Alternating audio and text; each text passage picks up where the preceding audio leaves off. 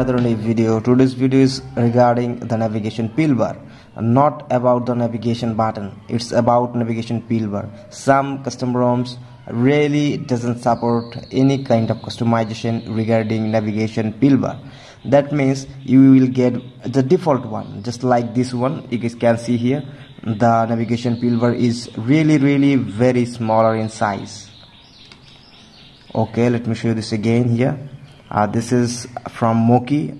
I already uploaded the video. If you miss it, please check out the description. This is another best custom ROM for Redmi 7 and Redmi Y3 as well. And some custom ROM like Lineage OS, Moki doesn't support navigation bar customization. So for them, we have a really good magisk module which can customize really perfect, which supports Monet as well. That means you guys can use this on Android 10, Android 11, Android 12, Android 13 as well. Actually, Monet support, that means if you change your wallpaper, the navigation bar will change its color regarding your wallpaper. That's really cool. So let's get started. First of all, your device must be rooted with Magisk Manager because we need to flash it through Magisk, so Magisk is required. First of all, download the file from the given link in description. Here is the file, customize a navigation bar, which version is 3.2. Then go to Magisk Manager and go to module section. And remember one thing, follow the installation process. If you miss anything, then you can face problem. Then don't say anything to me then. Okay, so flash it. And this is the latest one, which is Magisk 26. I already made the video and I uploaded it, so if you miss it, please watch that. In latest 26 version Magisk, we have that feature which will ask you before installing any magisk module, any kind of magisk module you want to install. It will ask you first if you want to install it or not. Yes, I'm ready to install it. And it will ask something, and just press the volume down because I am deciding to install.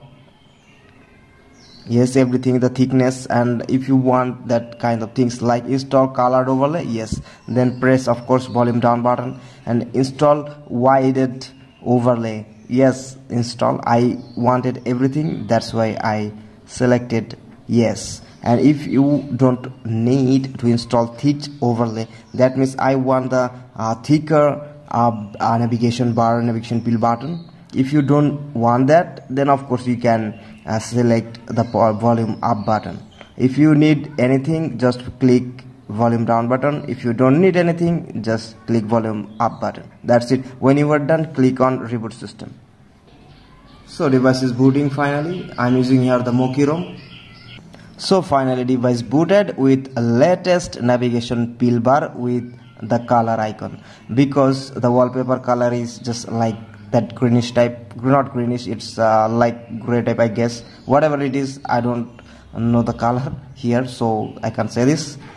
And according to wallpaper, my navigation toolbar already changed. And remember one thing, it will be changed like this if you are using Android 11 or Android 10, because Android 10 and 11 doesn't support the Monet, so that's why you will get the color for lifetime. That means if you want, when you install this magisk module for the first time, you will get according to your wallpaper color, and it will be like this always. But if you are using this magisk module to any Android 12, 12L and Android 13, then of course you will get the color customization always. That means when you change your wallpaper, you will get that color on your navigation toolbar.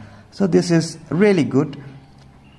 And I'm using that on Moki ROM because Moki ROM doesn't support any kind of customization regarding that navigation toolbar. So that's why I hope you guys understand the video, and this is really amazing, and it's working really fine. And this is really very lightweight in size, that magisk module, so that's why I recommend you guys to install this one and use it if you doesn't have any kind of customization regarding your navigation toolbar. And if you want a Monet support on your navigation toolbar, then of course you must use it.